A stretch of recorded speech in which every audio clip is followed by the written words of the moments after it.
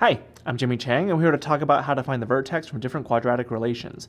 Now, the important thing to consider, or actually there are two things. A quadratic relation is a conic section, and the only conic section really that's associated with that of a vertex is that of the parabola. So when it comes to finding the vertex from different quadratic relations, there's only one quadratic relation which you can actually find the vertex from, and that is of a parabola. So there's a couple of things to consider. If you are given the parabola of the form a times x minus h squared plus k, the vertex can be found by h and k.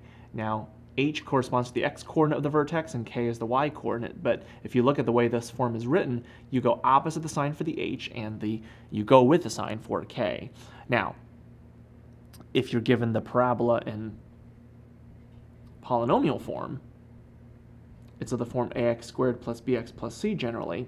The vertex for that, to find it, the x-coordinate uses the ratio negative b over 2a, and the y-coordinate,